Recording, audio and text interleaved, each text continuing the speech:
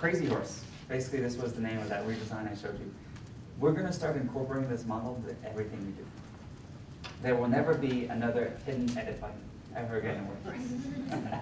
Over my dead body, right? It's, I also said we were never going to do another full redesign, so take that with a grain of salt, because we are. But basically, the whole idea is that we're incorporating user feedback a lot earlier, user testing actually a lot earlier in the process. So traditionally, the people who have tested and used WordPress during the crazy development phase, like we're in right now, are the hardcore geeks. You know, it's the folks like me who who update their blog every single night just to get the latest bits of code. It breaks half the time, but that's part of the fun. It's like, you know, opening up your hood and tweaking it. And we need to incorporate more regular people in that. Because as developers, I think you like lose a part of your brain when you gain the development part of the brain.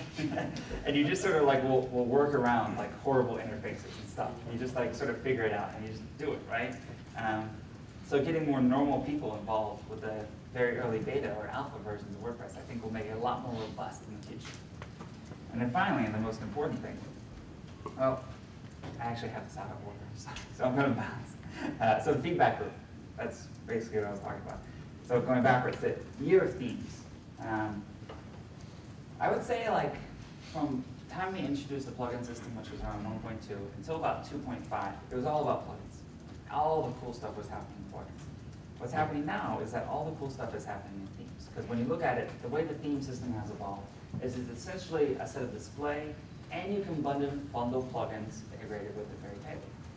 So there's been some cool stuff. Just two things that we've done. One was Prologue, which Joseph actually worked on, was essentially Twitter in a box.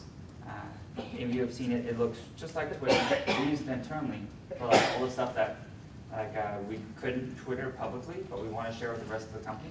We basically have an automatic prologue where people will post about what they're doing, where they're going, the bugs they're working on, the clients they're working with, everything like that. And it's a great way, because we're a virtual company, we have no office, to keep up with everything everyone's doing.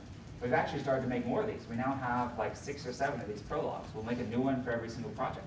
So if we're working with an external vendor, like for example, the iPhone app, we work with an external company to develop that. We have a prologue just for us.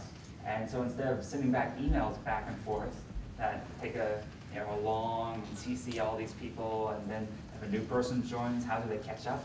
You send them like the past 2 months of email, it just sucks. We just have this prologue, and we write messages to each other, we leave comments, and then if a new person joins, they can just read through the archives. That's one example of the thing. Another guy out in Europe did another one called Monotone. It's a photo blogging theme. Have you ever seen Monotone? Kind of cool. It's a little bit under the radar. So photo blogs often have like one picture per post. It'll be like kind of big and everything like that. What this does is a theme, when you upload the picture, it actually analyzes it. And it extracts some metadata and colors from it. And what it'll do is the post page will be completely custom matched to the image. So the width and the layout of the post will match exactly the image.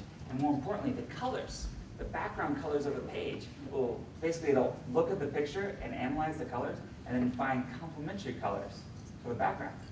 This is really, really cool. So basically you have a unique design for every single page on your site based on the photo that you just uploaded. And this is all happening inside the theme.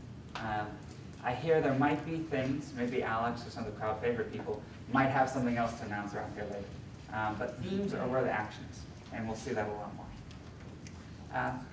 That's all I got. Thank you very much. If you want to contact me with my info,